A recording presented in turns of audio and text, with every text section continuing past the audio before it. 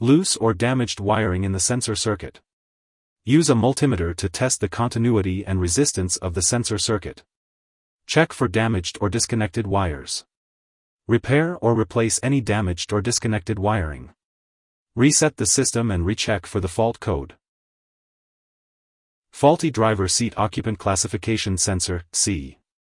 Use a diagnostic scan tool to monitor the sensor's readings. Compare the readings to the specified values in the service manual. Replace the faulty sensor with a new one. Reset the system and recheck for the fault code. If there are uncertainties, feel free to engage in discussions by leaving a comment. Alternatively, when facing difficulties, it is advisable to seek assistance from a professional auto repair shop and technicians. It is not recommended to handle it independently, especially when uncertain. Thanks for watching.